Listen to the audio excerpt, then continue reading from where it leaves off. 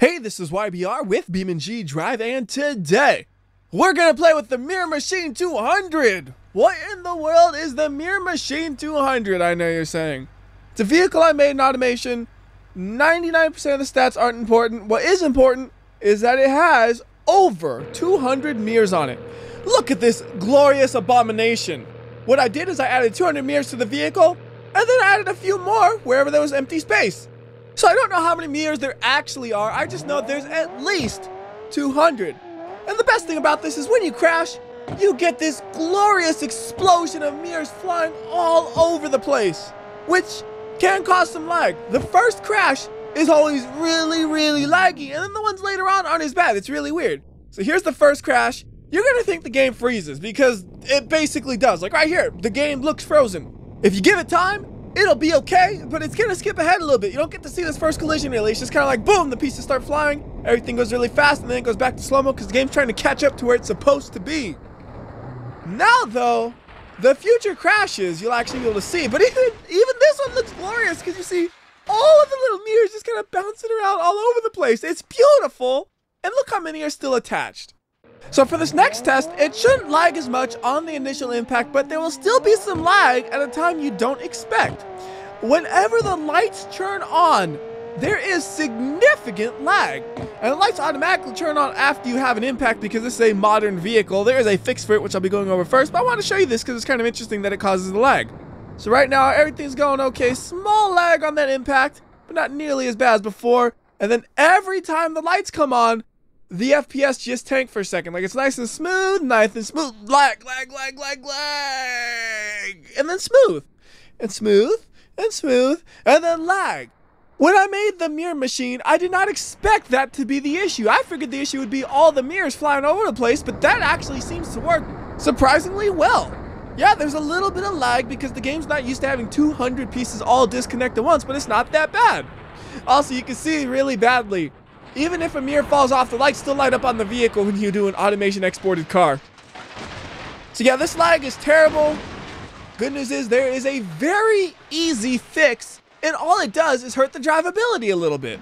All you have to do is go to the parts selector, turn off car stability control, which gets rid of the automatic lights that come on after you crash. And technically, this is supposed to make the car drive worse. Honestly, this car drives so surprisingly well, it's not an issue. I mean, this is not an SUV at all. This is a space frame race car that has an SUV body on it. It's basically a Renault Espace F1. But anyways, here we go. Same crash as before. This time the lights will not come on automatically, so there will be no lag, and you can really appreciate the beauty of 100 mirrors flying through the air. I think it's beautiful. It's kind of like confetti. Just all these pieces flying through the air. And if you know anything about confetti and video encoding hates confetti, so I hope it doesn't really just tank the video quality every time the mirrors start flying all over the place. It's not quite as bad as confetti, but man, there are literally hundreds of mirrors flying through the air. Okay, at most there are hundreds, but there are at least 100 if you really want to be technical and picky about it. But overall, that was pretty good. We still got some mirrors attached though. I want to try to get as many off of this thing as possible. So what we're going to do is we're going to dump it off of the edge of a cliff and see what that looks like. And I want it to go off the cliff nice and slowly like this, so it really rolls and it gives every mirror the chance to hit something so it falls off. Because the thing that makes the mirrors fall off is just them coming into contact with the ground. That's all that really matters. You see, we just have a trail of mirrors just following us along as we go down this hill. There goes a bunch more flying off as we hit our roof. And we've just made a complete mess of mirrors all over the place. Like, this is just pollution of the beautiful Utah canyons. Let's see, if we go up here, are there still mirrors just kind of polluting up here as well? Like, yep, there's just a mess of mirrors up here too. I have made a disaster. Anywhere there's a nice flat area, you're gonna find some mirrors. Like right here, it's not really flat too much. Here's maybe a flat area. And look, there's a couple more mirrors. This thing just ruins beautiful scenic areas. That's its specialty. All right, so let's get this thing to the road. And just trying to get to the road, we pollute another 50 or so mirrors in this great landscape.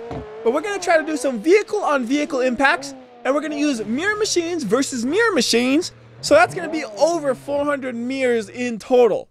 I mean, we could basically round that up to saying there's gonna be close to 500 mirrors in total. That's not how many are actually going to be flying through the air, unfortunately, because you can't get all of them to fly off at once. But we should have close to about, I would say, 300 in the air. I could totally see about half of each coming off of the vehicles. Maybe a little bit more than that. So yeah, that's a lot of mirrors we're going to have some fun with. And the first impact we're going to do is going to be the same one you saw, but without the lag. There is a small dip in FPS on that initial impact, but for my computer, it's basically unnoticeable in video. And after that one, we probably have about 200 mirrors flying all over the place because there's not that many left on the vehicle. That was a really nice collision that really got them flying all over the place. And they're just leaving a mess. Again, that's vehicle specialty, is leaving a mess of mirrors all over the place. That's what's left of the vehicle, so let's go ahead and bring it back up to the road. And now it's time for the vehicle-on-vehicle impacts. For that, I'm just going to tell the AI to go ahead and chase after me, and we'll have a direct impact. We should be both going about 130, 150 miles per hour in that range, I would say. I mean, and if you haven't guessed it by now, this thing has over 1,000 horsepower, man. It's fast. It's stupid fast. It's great. So here we go. Gonna be using 16 times slow-mo. Let's see what happens. 150 miles per hour from mine. I think theirs was a little bit slower because the AI is always a little bit slower, but that is beautiful. Man, that is awesome to look at. There is debris everywhere, just exploding everywhere. And the interesting thing to think about is if you just had two mirrors, they could fly as far away as that one that's way in the air. So you could have a crash like this and you'd never be able to find the mirror again because it's just blending in with all the trees and stuff. It's gone, basically. And then it's just raining mirrors after the impact. That was a beautiful collision. And I got one more idea I want to try. I want to see what happens if we take the mirror machine, slam it into another mirror machine, but sliding into it just like we did when we crashed into the wall a second ago. 300, maybe even 400 mirrors flying all over the place all at once. That looks like pretty good alignment. We are going to slam right into them at a good rate of speed. And there go the mirrors. Not quite as many as I was expecting. They all kind of got smashed into the wall, I think. Yeah, all the explosion is over on the left side. Nothing really on the right side. So that makes it look a little less dramatic initially. But now that you see the pieces spreading out, the debris field is here. And for that one, I would say probably about 250 mirrors fell off, maybe 300. Not quite as much as I was hoping, unfortunately, but still the most mirrors so far. And now I have a dumb idea. What happens if you drive a car over a pile of 200 and something mirrors? So we go to the fun stuff and we just break all of the mirrors off, which also breaks the tires off, but that'll be fine. We gotta move the body off of it manually. We'll use this guy to drive over the mirrors, and we're gonna try 2 attempts. One is gonna be nice and slow, and then if that works out fine, we'll go a little bit faster. And this thing is so fast, it can go up to highway speeds. I don't want that, just like 30 miles per hour. And nothing really happened there. So now we'll actually get some distance between us, enough to hopefully go around 100 miles per hour. And we're gonna plow through whatever's left in the mirrors. I think there should still be a nice pile there. And we'll see if that affects the vehicle at all. So there is 100 miles per hour. Gonna plow through the mirrors and the tires a little bit. Small bump, but it really didn't do too much to my vehicle. A pile of mirrors is not gonna threaten me. What will, though, is a wall like that. And again, mirrors flying all over the place. And the whole drive shaft just shot out of the vehicle somehow. I don't know what I did there. I think out of all these crashes, my favorite was the head-on one. So let's do one more of those at a higher rate of speed. Once again, we'll be using the AI for this, which we gotta refresh their car because they're just in a ditch. And I'll tell the AI to go ahead and chase me, and I'm just gonna go with my car, bring it all the way to the end of the Utah highway. And it will take a second to drive this distance, but the combined speeds of the vehicle should be well over 300 miles per hour, probably close to 400 miles per hour. It'll be a great impact, I think. So there goes my vehicle right here. Reset it nice and fresh. Get the AIs just fresh just in case. AI is already after me, so I gotta waste no time getting myself going after them. We are already up to 100 miles per hour. Man, this thing really is stupid fast. I'll go over the whole build of this vehicle at the end of the video in automation, but I wanted to have all the crashing come first because I know that's what most of you guys are most interested in. Alright, there is their car. I'm going about 175 miles per hour, 180 miles per hour. Assuming they're going the same, that's a combined speed of 360 miles per hour, which means we have a lot of mirrors going a lot of places. That is just so cool to look at, seeing everything just flying through the air. I love my mirror confetti. It's raining mirrors, man. It's beautiful. I can watch crashes like this all day. I love it. But there is one more thing we gotta test. If we drop the vehicle down, leap of death, does every mirror fly off of it? Let's find out. And one thing that's nice is after you load up the vehicle once, next time you load it up, it's not gonna be as slow. But you still gotta make sure to go and turn off the car stability control, otherwise you will get lag. And with this vehicle, we really have two distinct ways to get down leap of death. First way is just to gas it the whole way down this hill and hit the ramp at almost 100 miles per hour. When you do that, you're not going to have that many impacts, but the impacts you have, they're going to be big. This thing's probably going to hit the ground twice, maybe 3 times, I would guess, and then it's at the end. First impact is coming up. We're going to do a lot of slow-mo on this so you can really see, hopefully, all the mirrors flying off. It's going to happen soon. Waiting for impact. Oh, look at that. It's just kind of like hovering above it. The suspension does its job, and then it just cruises along. That's actually a lot less mirrors falling off than I expected for how fast we're going. I mean, with gravity pulling us down and all that, probably like 300 miles per hour. That's stupid fast, and it still has half the mirrors, I would say. But you look around, still got a beautiful explosion of mirrors. But being honest with you, the problem with leap of death is you're hitting the thing so fast, the mirrors fly away too far, too fast, it seems like. Like, you can see them, beautiful explosion just for a second, and they're so far away so fast. It's just like, oh, there go the mirrors. So, honestly, I think I like the head-on collision the best. That was a beautiful crash. But I had to test leap of death and see what happens. We still got some mirrors on this thing, though. Let's see if they fall off on the final impact. Is it going to hit the ground, or is it going to hit the water?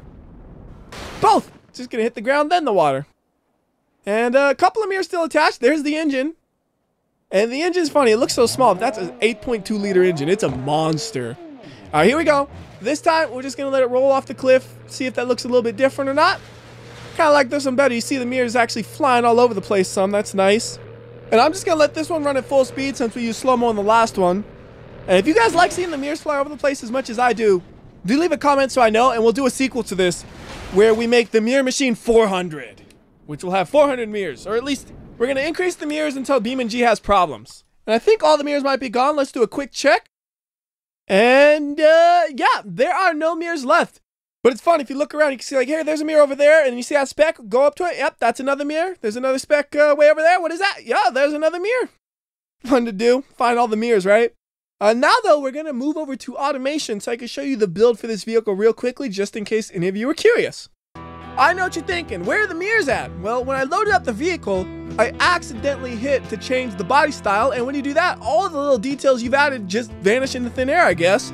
So that kind of sucks. I'm sure there's some way to recover it. I'll look into that later on, but that's not important because you saw what it looks like with the mirrors on in BeamNG.drive. We're just here to show you what the build was like, and the build makes no sense at all. The panel material is carbon fiber, the chassis type is space frame, material light AHS steel, front longitudinal engine, double wishbone suspension in the front and push rod in the back. So basically, this is like a supercar. That's what that tells you. It's like a supercar configuration there. For the engine, it is a big block V8. This is an 8.2 liter V8, roughly based on a Chevy big block, which has very similar dimensions to it, but that's where it ends. Everything else about it is different. Like, this is a magnesium block with fancy heads. I know the Chevy one don't do that. The head and valves, the dual overhead cam, 4-valve configuration so you can get the variable valve lift. The crank is all just like the best materials you can get, and for once I just slapped all of the quality sliders to 15. I basically never do that, but I just wanted a fast engine. I didn't care about the realism here, so I did that for everything. Compression, I increased that some. Cam profile, I did something a little bit different. I dropped that as low as it can go so I could get a lot of low-end power.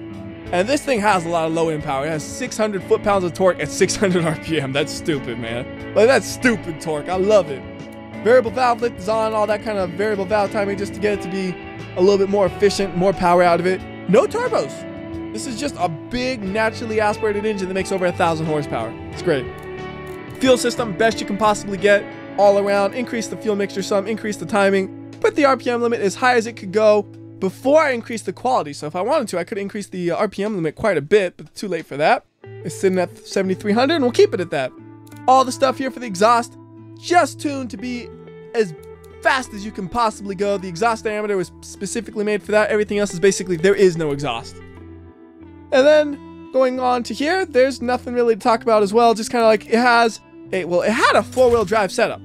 Some of the things got messed up when I changed the body style. Top speed was 200 miles per hour. Distribution was like 65%. Tires, nice big fat tires it had on it, as big as you can get, made out of carbon fiber. Fat rims on it because it looks better that way. Big brake kit because you gotta stop this big beast, which doesn't actually weigh that much, but still big brakes. And then you have the downforce so you can get a little bit better grip, more speed. Only one seat inside. I told you this thing is not really what it looks like. It's basically a race car underneath. So it has just one seat. And then it has the electronic variable steering, electronic stability control, no safety because it adds weight. And then it has the active sport suspension, tuned for racing. I just clicked the racing preset. And all those stats together get you a car that goes from 0 to 60 in 2.3 seconds, quarter mile in under 10 seconds, top speed of 200 miles per hour, and it looks like that. Underside though, it looks like that. It's a space frame chassis with one chair in it basically. Like this is just a race car with a van frame on it. Like I said, it's basically like a Renault Espace F1. That's what I made here. And that's just going over the stats real quickly. You can pause that and look at any specific page if you want to see what it looked like. That was just for anybody who was curious. The main appeal was just watching the mirrors fly all over the place. So that's going to do it for this video. Till next time, it's WhyBeAre. And remember, if you like or dislike this video, I'll know. I can tell by counting the number of mirrors that fly off the vehicle. So do the right thing, and I'll see you next time.